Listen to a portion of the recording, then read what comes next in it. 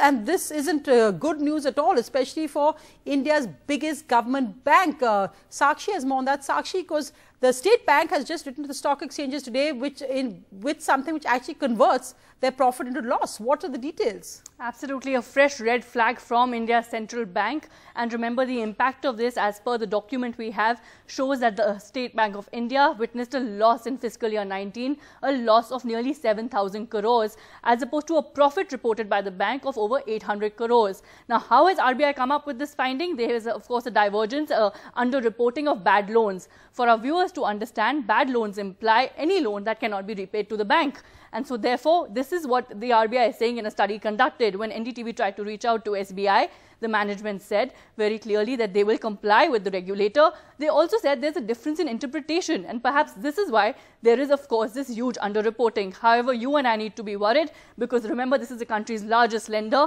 and of course, the stock did slump throughout the day. It closed lower by over 1%. Right, and in fact, the market's down today also, Sakshi. Why was that?